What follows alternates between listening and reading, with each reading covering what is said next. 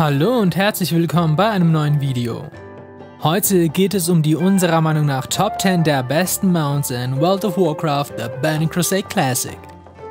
Die Reihenfolge ist jedoch zufällig gewählt. Das Mount auf Platz 1 ist nicht qualitativ besser und oder schlechter als das auf Platz 10. Den Anfang macht die gute KRISSY.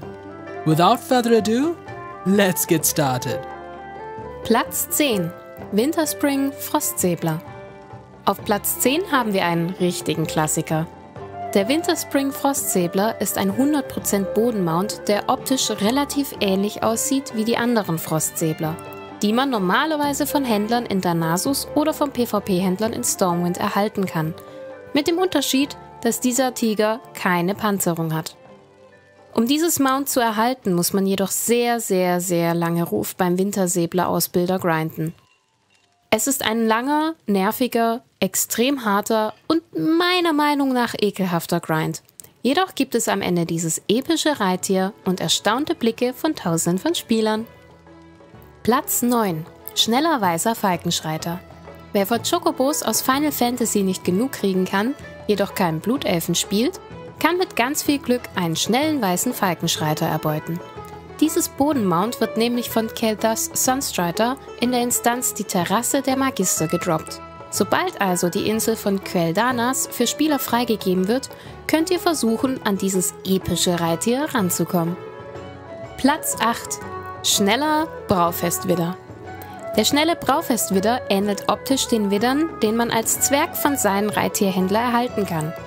Den schnellen Braufestwidder gibt es jedoch nur während des Braufestes, das vom 20. September bis zum 5. Oktober stattfindet. Das Braufest ist angelehnt an das deutsche Oktoberfest und kann von Spielern und Spielerinnen der Allianz und der Horde besucht werden. Ihr könnt dieses Mount entweder erhalten, indem ihr Corrin Düsterbräu in den Schwarzfelstiefen in Grimgastler tötet, oder den Handstempel Ehrenbrauer für 600 Marken kauft, der es euch erlaubt, einen schnellen Braufestwidder zu besorgen. Platz 7. Schneller Braufestkodo. Der schnelle Braufestkodo ist quasi eine Art Pendant zum schnellen Braufestwidder.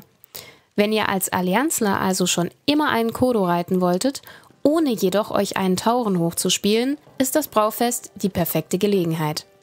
Erhalten könnt ihr den Kodo auf die gleiche Art und Weise wie den schnellen Braufestwidder, indem ihr während des Braufestes Corrin Düsterbräu in Grimgastler erledigt.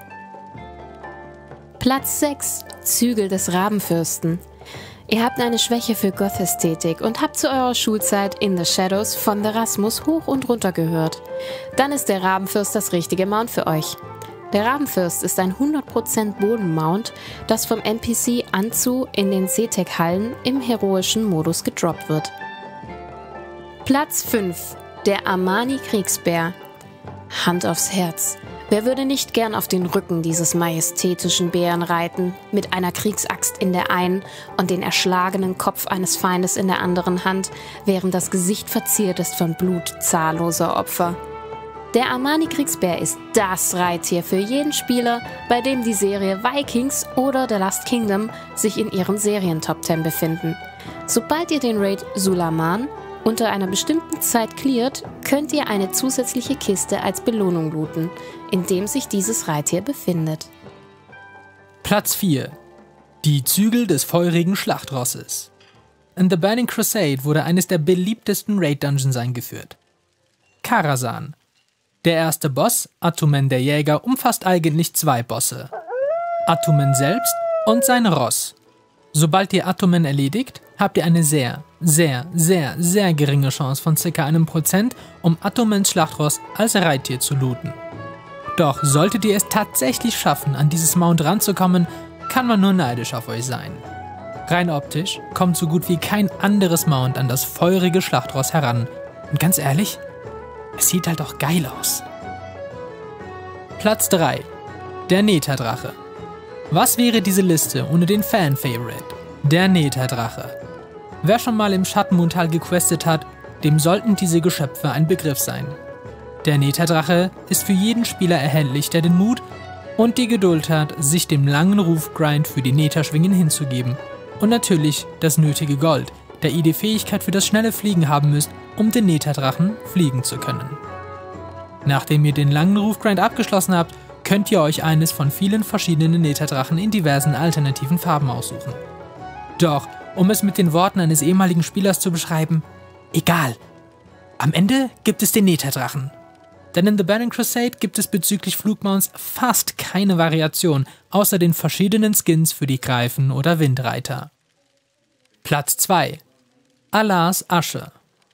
Das Haustier von Kael'thas Sunstrider und eines der majestätischsten Geschöpfe in der Lore von World of Warcraft, der Phönix Allah. Dieses ganz spezielle Mount gibt es, wenn ihr im Raid Festung der Stürme das Auge den Endboss Kael'thas erledigt. Die Drop-Chance ist natürlich mal wieder extrem gering, 1-2%. Jedoch gibt es am Ende dieses Flugmount.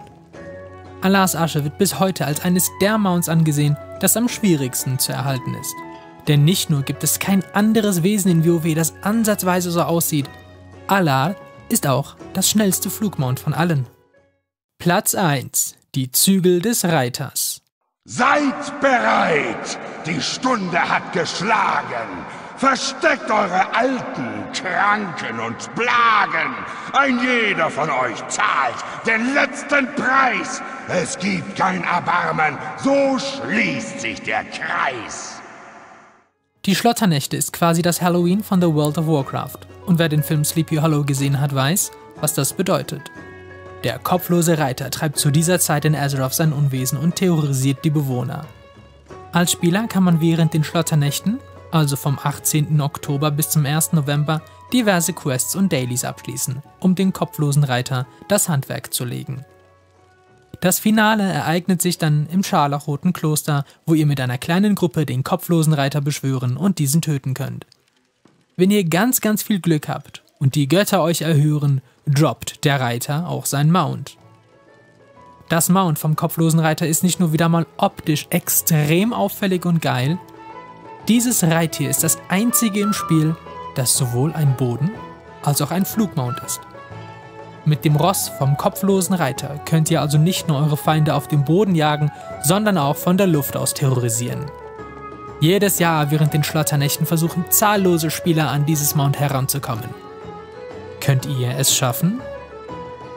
Das war's auch schon wieder mit diesem Video. Wenn euch die cremige Stimme von der lieben KRISSY gefallen hat und ihr auf chillige Streams auf Twitch mit verschiedenen Games steht, dann schaut doch mal bei ihr vorbei. Alle Links sind wie immer unten in der Videobeschreibung. Wenn ihr keine WoW-Videos mehr verpassen wollt, dann abonniert doch den Kanal und aktiviert die Glocke. I'll see you guys next time.